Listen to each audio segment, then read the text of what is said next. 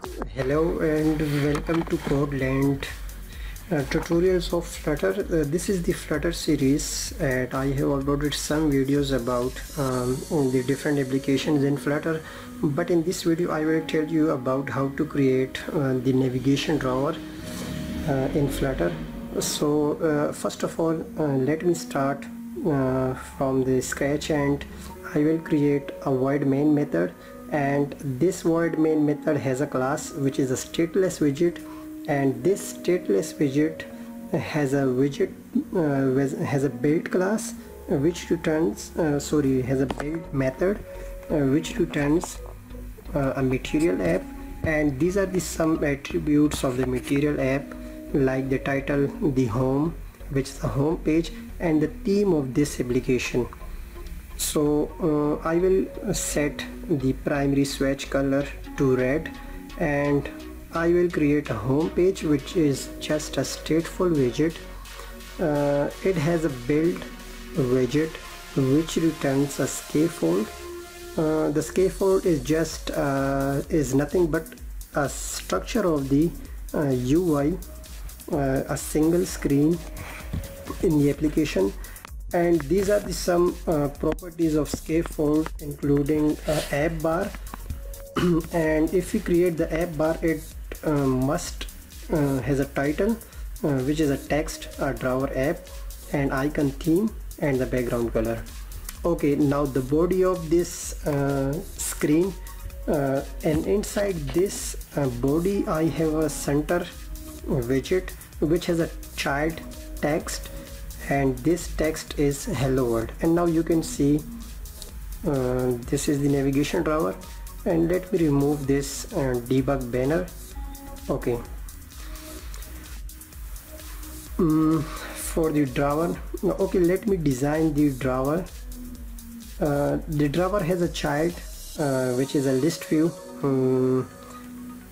I set the child as list view, and this list view has some children's, like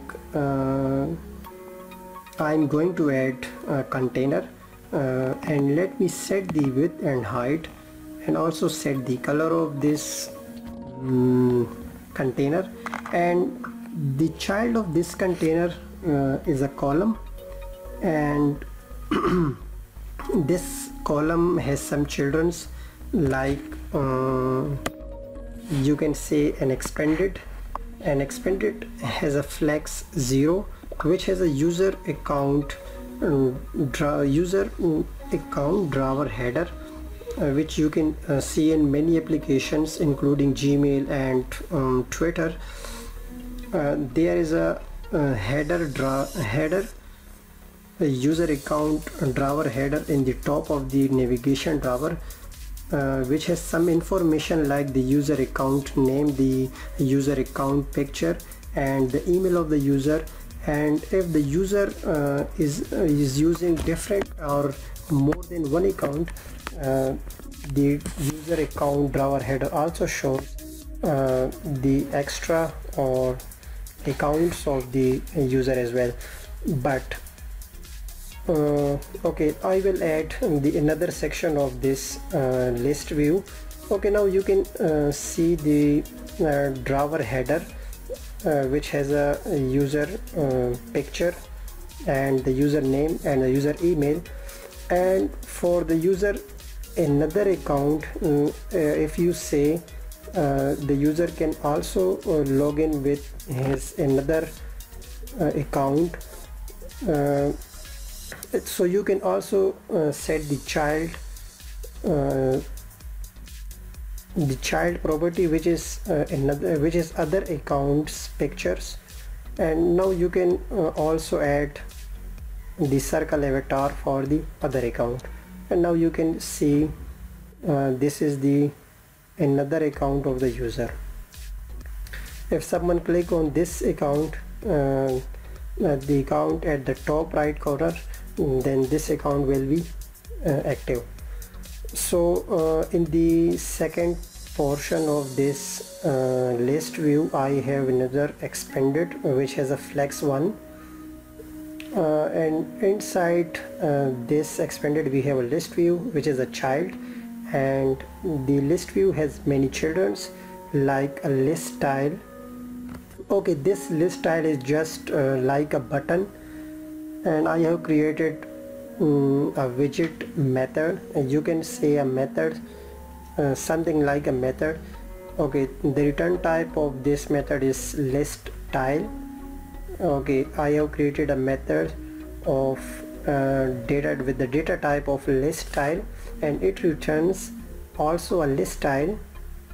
Okay, this list tile also has some properties like on tap. Whenever a user tap on this single list tile, what will happen? It will just close the navigation drawer. So this is the items. So let me change these options.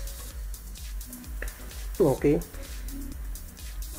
now add the functionality whenever user click on the option. So what will happen? It will just close the navigation drawer. So this is the code: navigator.offContext.pop. Okay, if you click on this option, it will close the navigation drawer. Okay, so this is the tutorial about how to create the navigation drawer in Flutter.